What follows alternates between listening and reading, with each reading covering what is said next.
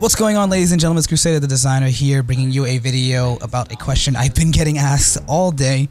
I wish I could have uploaded this sooner, but based off my schedule and how it's set up with Streamer House, I have to upload this really late. But it is the quest line for the Sleeper Stimulant. Questions like, how do I get it?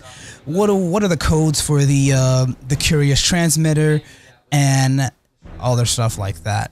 But to first start off, first, you need to have all 4 of the fusion rifles that you collect randomly that you turn into the gunsmith for reputation for about 250 reputation. You need to have collected 4 of those. This is what the community is assuming right now. Bungie has tweeted that there are prerequisites for this quest, but if it's available, then go ahead, take your time because it will not go away. You do not need to rush home or rush home from work or school or anything like that to do it. It will stay there. But what those prerequisites are is not really clear, but the community has concluded that it is the 4 fusion rifles that you randomly collect from doing bounty strikes or story missions. In the first mission, you'll be fighting against Rasputin in the Warmind, and you'll just be going off against a bunch of knights, Taken and Hive. They'll be shooting fire and huge boomerangs at you, and in the end, you'll fight a larger knight who's pretty much a pushover. You can solo this. If I can solo this, anybody can solo this. It's not all that difficult. The Raid Shotgun helped out a lot on this mission, but once you do beat it, you'll receive an item called the Curious Transmitter. Now, up next, on the Curious Transceiver, I know I messed up, you have to enter 4 sets of code sequences to unlock it, and I will show the code sequences on screen right now for you guys. Here is the first code sequence.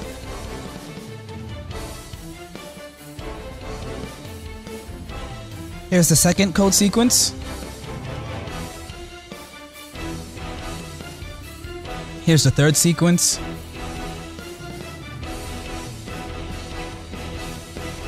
And lastly, the 4th sequence.